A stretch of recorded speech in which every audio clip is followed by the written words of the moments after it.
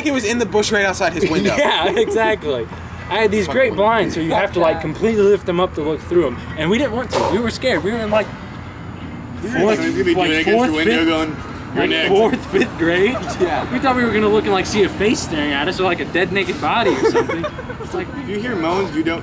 One of them statistically, we were like playing like Super Smash Brothers or something, and like we just hear like, and we look at each other.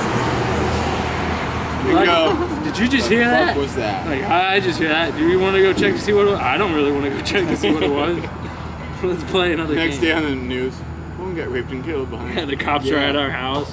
Did you hear any suspicious noises last night? You could have done something. I saw people like leaving a house next to it. It was weird. They're probably doing it in the bushes. I remember all the fake people that we would go into the chat rooms and mess with. Oh god. That was hilarious time. Those were good. And then we prank called people on your phone, your cell phone. That was not good. That was funny. I told a dude, I called like a Mexican guy and told him I was doing like a music survey for school.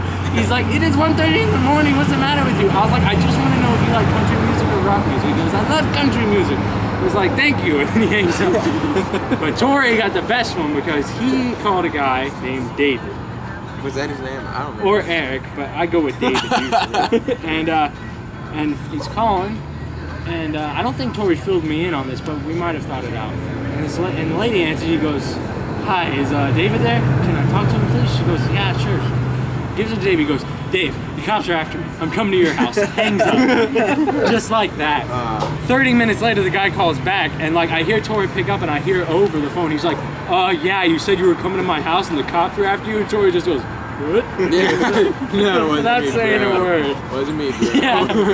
Nah, that was somebody else. No,